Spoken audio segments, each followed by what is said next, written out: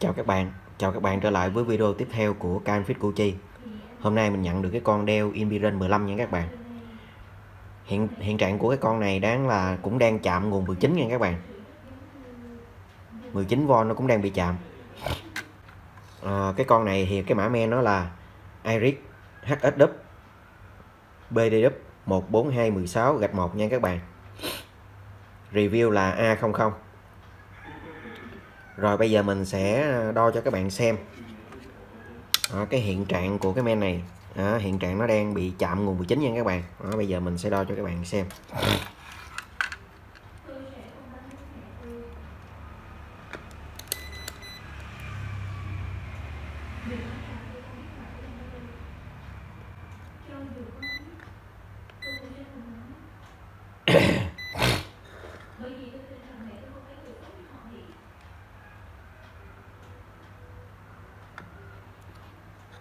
Rồi các bạn quan sát đồng hồ của mình. Rồi bây giờ mình sẽ đo. Các bạn thấy là tổng trở nó có mấy ôm nha các bạn. Ok. Tổng trở nguồn 19 nó có mấy ôm.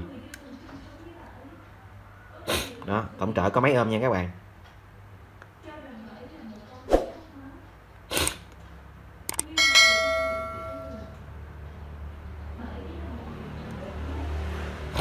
Đó, tổng trở có mấy ôm.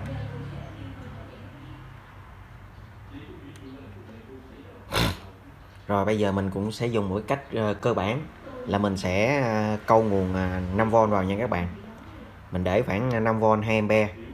Mình sẽ cấp vào khu vực 19V. Xem cái linh kiện nào nóng lên nha các bạn. Và mình sẽ loại bỏ cái linh kiện đó. Rồi bây giờ mình sẽ lựa chọn một cái vị trí mình sẽ hàn cái nguồn 19 vào nha các bạn.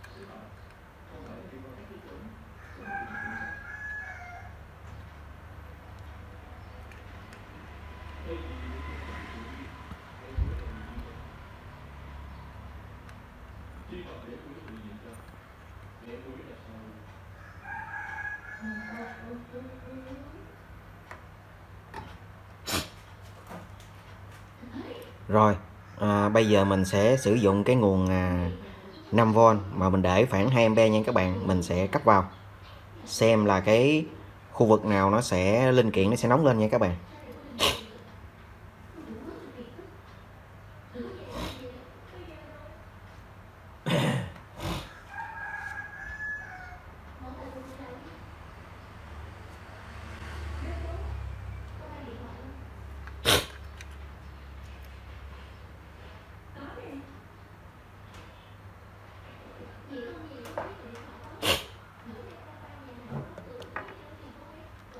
Rồi bây giờ mình sẽ mình sẽ cắm nguồn và mình sẽ quan sát và sờ xem cái vị trí nào sẽ nóng lên nha các bạn.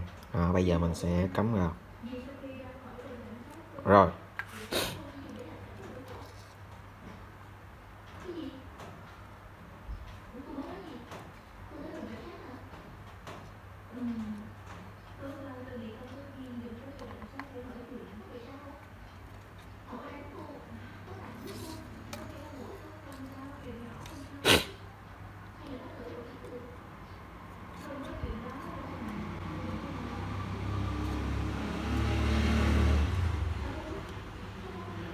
Như vậy là mình phát hiện ngay cái vị trí là BC4911 nha các bạn.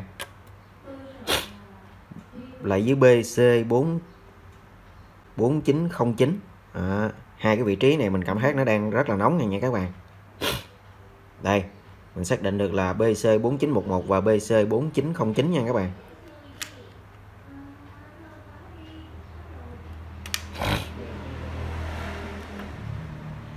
Đây là cái cuộn dây BL4902.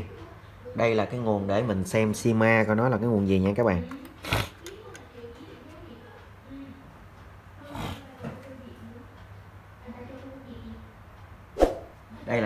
RAM nha các bạn, cái nguồn RAM 1.35V nha các bạn, 1.35V.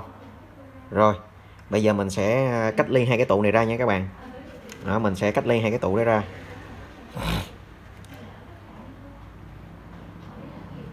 Xem coi nó có hết sọt hay không.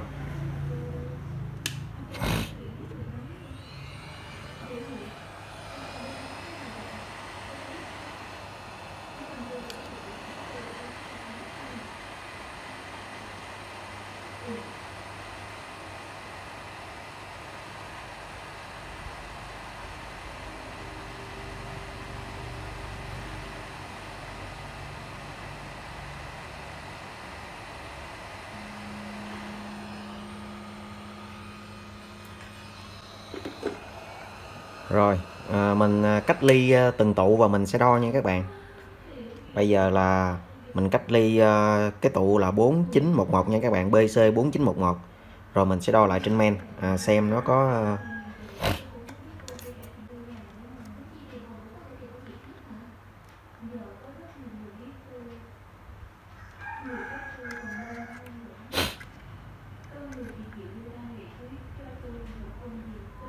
rồi tổng trở đã lên cao nha các bạn.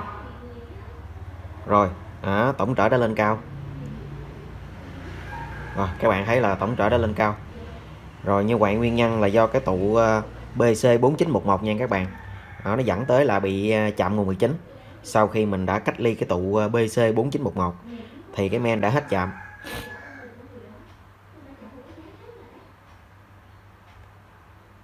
Rồi bây giờ mình sẽ gắn vào, mình sẽ kích nguồn xem cái men có hoạt động xong không nha các bạn.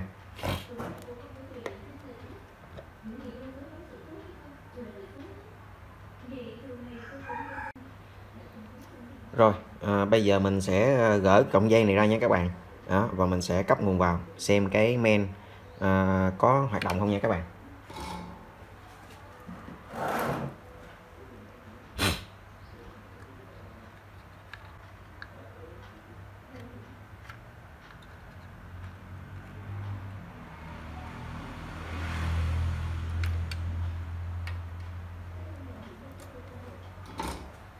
Rồi bây giờ mình sẽ cắm nguồn.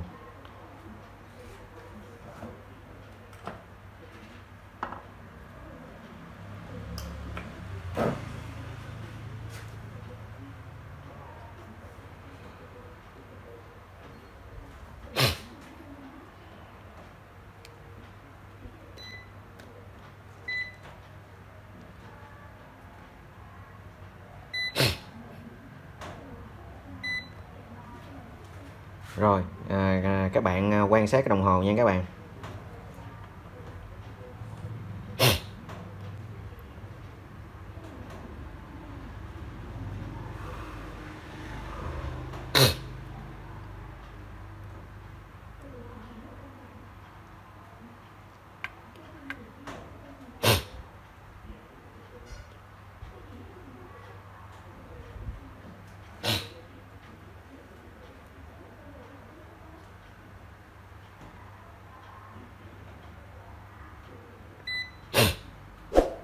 Rồi máy ăn nguồn nha các bạn. Đây đó, máy ăn nguồn. Bây giờ mình sẽ kích nguồn.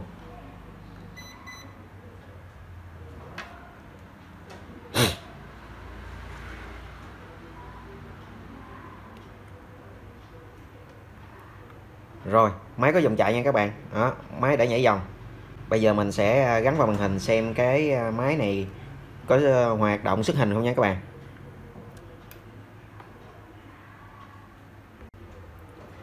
Rồi đó, mình vừa gắn vào trong cái vỏ máy nha các bạn. Đó, bây giờ mình sẽ cắm nguồn.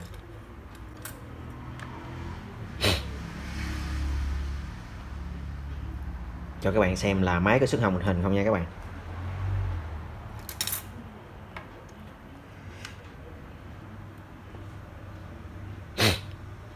Rồi máy ăn nguồn nha các bạn.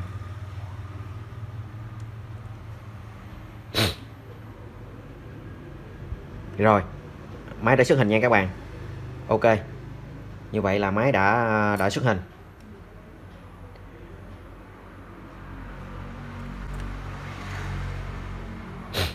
Như vậy nguyên nhân ở cái con Dell Inspiron 15 là do nó bị chạm tụ 19 tại khu vực nguồn RAM 1.35 nha các bạn. Sau khi mình xử lý xong thì máy đã hoạt động và xuất hình bình thường. Rồi video mình xin kết thúc tại đây. Hẹn gặp lại các bạn vào video tiếp theo. Chào các bạn.